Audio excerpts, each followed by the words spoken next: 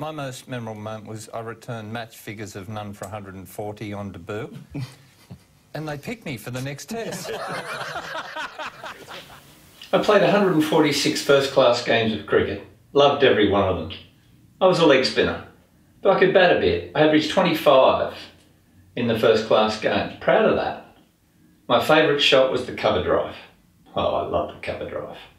Top hand, open face, checkered. No ugly bottom hand taking over. Yeah, played it a lot. But if every time, you know, I should have averaged more. Averaged 20, should have averaged 35.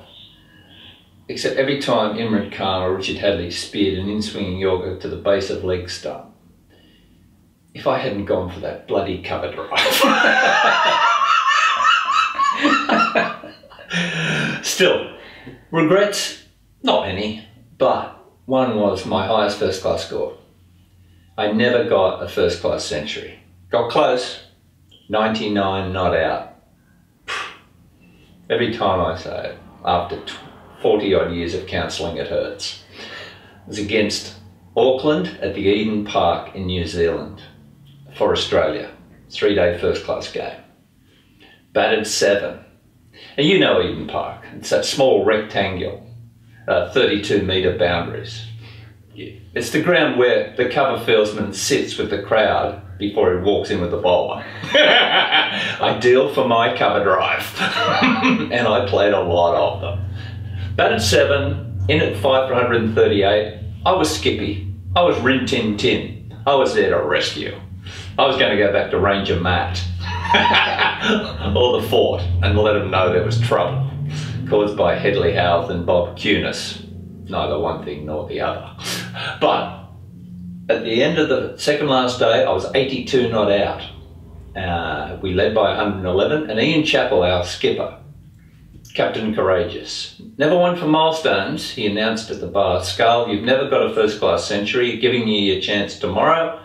I'm going to bat on rather than declare it the overnight." I said, "Thank you, Chappelle.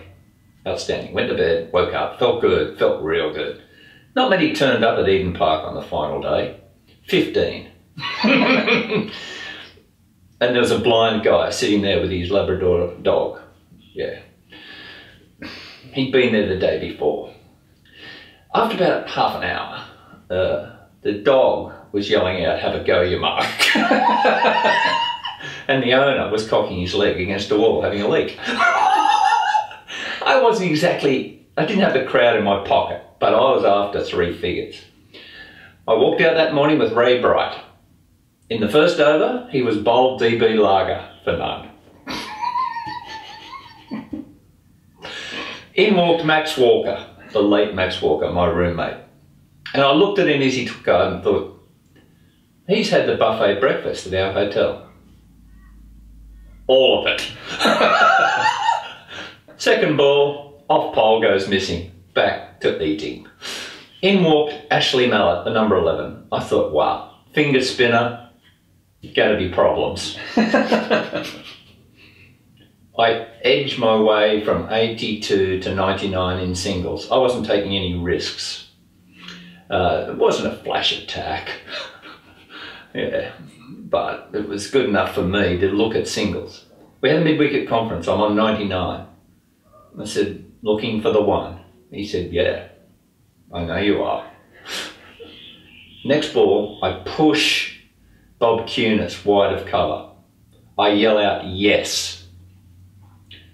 Ashley Rowdy Mallett establishes a Guinness Book of Record, world record, that still stands today by being the non-striker and saying when a batsman for his first-class 100 yells, "Yes," he said, "Wait."